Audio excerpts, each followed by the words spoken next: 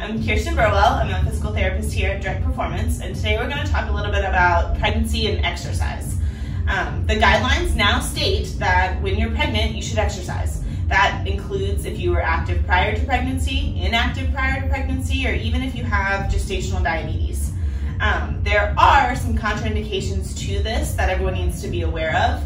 So red lights, or definite contraindications, are more unexplained vaginal bleeding, ruptured cervix, triplets or more than triplets, pre-eclampsia, placenta previa after 28 weeks, and uncontrolled gestational diabetes, hypertension, or a thyroid issue. There are also some relative contraindications, or what I would call yellow lights, and if you have any of these, I would just recommend getting cleared by your doctor prior to starting or continuing your exercise program. And these include if you've had recurrent pregnancy loss, are carrying twins and you're after the 28-week mark, if you have gestational hypertension, or if you have a history of spontaneous preterm birth, or finally, if you have malnutrition or an eating disorder that you're struggling with at the time.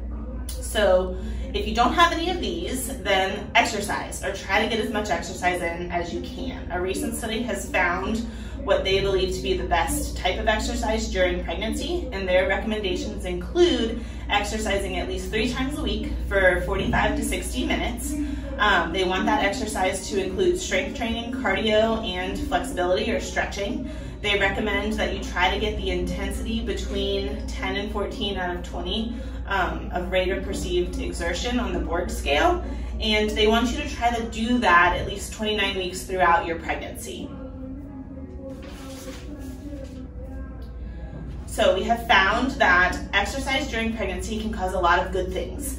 So there's a chance that it can help decrease the weight gain during pregnancy, decrease the risk of gestational diabetes and hypertension, decrease the likelihood of needing a C-section, and decrease the risk of postpartum depression. It can also potentially decrease the length of the first and second stages of labor during pregnancy. All of that said, pregnancy is different for everybody, and there's a lot of things that are out of your control.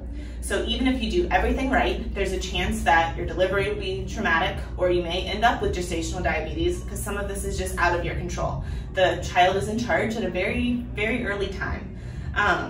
But your body is going through a lot of changes. The baby is growing from, I think, the size of a poppy seed to a watermelon. So you have to treat yourself as a pregnant athlete, not as disabled, but similar to how you would with an injury, and modify and scale your workouts as necessary. And that's where a PT can help. We can make sure that you're modifying and scaling appropriately so that you might be able to exercise as best as you can throughout your pregnancy.